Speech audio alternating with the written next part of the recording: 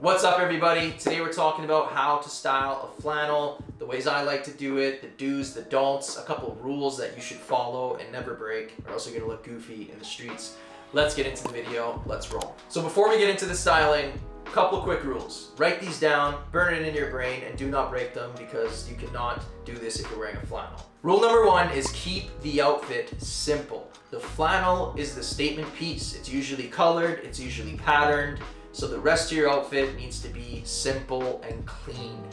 Rule number two, do not wear patterns on top of patterns.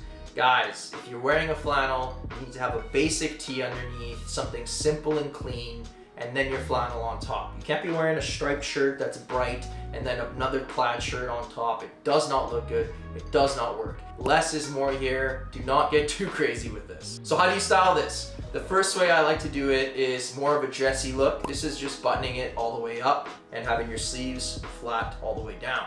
Now, what you want to keep in mind is the amount of buttons you have done up. If you're going out for a formal dinner, I would probably keep them all up. But if you're going out for drinks with a girl, you can undo a couple, show a little bit of skin. It's going to be a different message, but you're still going to look really put together and she's going to love it. The second way you can do it is unbuttoned.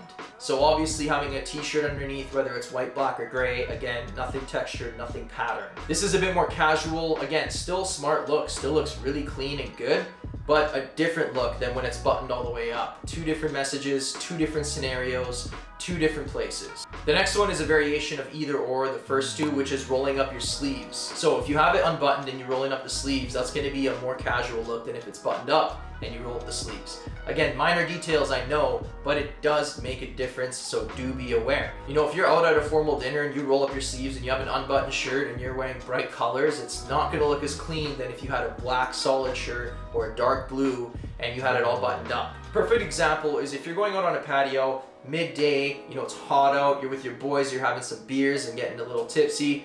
You don't really want to be having this whole formal look. You want to be having fun. You want to roll your sleeves up, have it unbuttoned, nice and light if it's summer. So again, different looks, different scenarios. You know, where are you going? How do you want to look? What message do you want to send? Just keep that in mind when you're putting your outfits together. The fourth way is more tailored towards fall and winter. This is going to be layering a flannel on top of a hoodie or even underneath a vest. And this is why I love flannel so much, because the same one you wore when you were drunk on a patio with the sleeves rolled up is the same one you can wear when you're bundling it up with a vest or a hoodie and staying warm in the fall-winter season.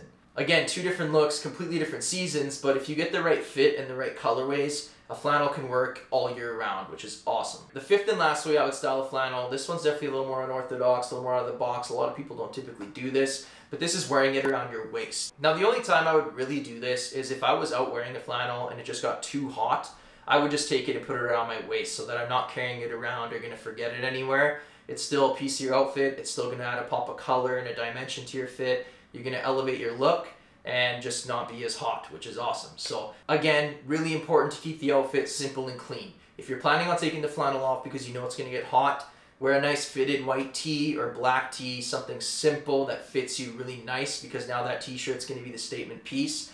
And then the accent around your waist is going to be a nice color or plaid of a flannel, and then your shorts, your shoes, and whatever else. That's all I've got for you today. I really hope you learned something new and can take these tips and use them the next time that you're going to style a flannel or a button down. As always, make sure to hit the subscribe and like button below if you haven't yet. I'll see you in the next one, guys. Peace.